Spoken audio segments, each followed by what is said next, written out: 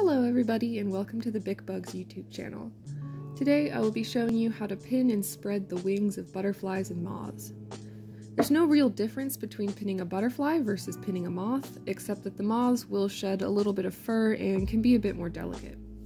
I have three examples for you: a large morpho butterfly, a medium sunset moth, and a small monarch which I will pin verso. The first and most important step in pinning and mounting butterflies is rehydrating or relaxing your specimens.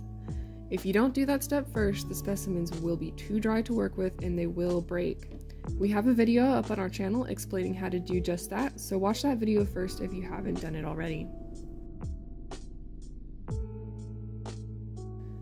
Next, we have to put the insect on the pin.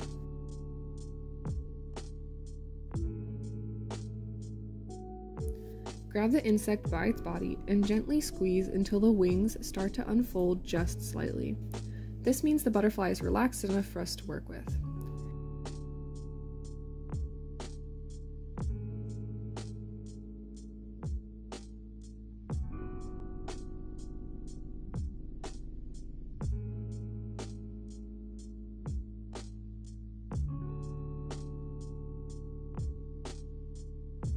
You can also gently pull the forewings forward and the hindwings backward to slightly loosen the joints. This will make spreading the wings a little easier.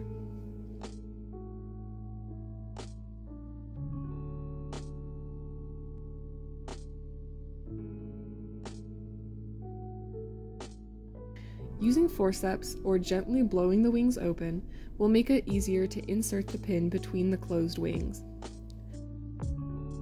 Ideally, you want to insert the pin so that it is perpendicular to the body of the insect, like in this drawing where the blue line represents the pin. Once the pin is through the body, pin the insect onto your spreading board. Ideally, you want the smallest possible gap on your spreading board so that the insect's body is held tightly in place. Now we can start spreading the wings. Using these glass plates, lay them on top of the wings from the inside out so they're pressed flat. It's okay if the wings don't lay how we want them to just yet, because we're going to fix that. Using a pin and working one wing at a time, start to nudge the wings into the position that you want. A good rule of thumb is to get the bottom of the forewings to form a right angle with the body, like in this drawing, then adjust the hind wings as needed. You can lift the glass slightly at an angle as needed in order to move the wings.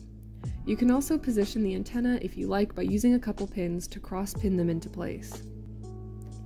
It's important to note that you should be nudging the wings at their strongest point. For most winged insects, this is going to be the topmost vein of their wings. If you look closely, you can see where the veins are within the wings, and these are going to be the best places to use your pin to move the wing.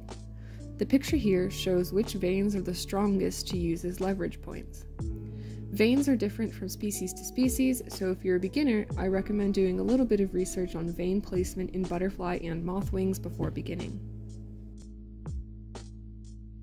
For the sunset moth here, the process is basically the same, except that this specimen is a little more delicate, so I have to be more careful when using the pin to push the wings into place.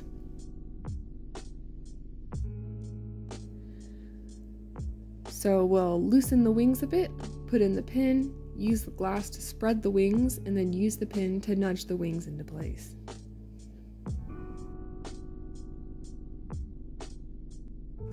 These moths also have a lot of wing scales that like to rub off, so try to avoid sliding the glass around on the wings.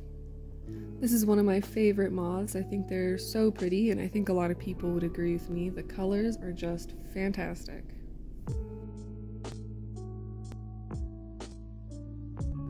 For this monarch, I'm going to do something a little different and pin it verso, meaning that the underside of the butterfly's wings will be on top when I pin it. Some people find this method of pinning easier, so try this if you're struggling with wing spreading. Again, we're going to loosen the wings a little bit, but this time we'll insert the pin into the underside of its body, being very careful not to puncture the wings as the pin comes through the other side. Now use the forceps to spread the wings as we place the butterfly onto the spreading board.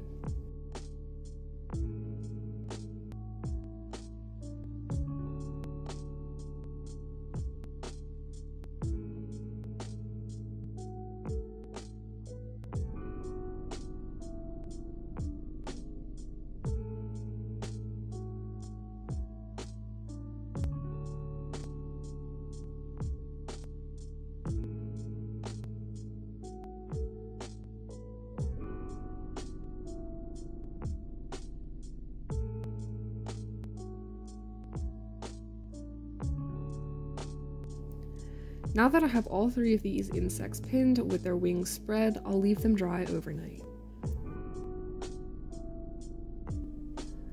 The next day we can start unpinning them from the board. This part is pretty self-explanatory. Just start carefully removing the pins, except for the one that goes through its body, and remove the glass as well.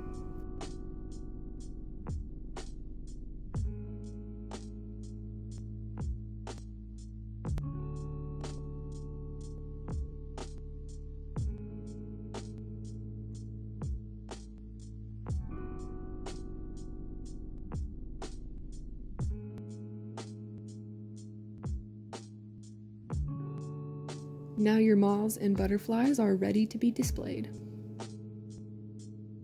Pinning butterflies and moths may seem daunting at first, but through practice and experience, you'll get better over time. If you think there's something I missed, or if you have any questions, let me know in the comments and I'll do my best to answer. Thank you for watching.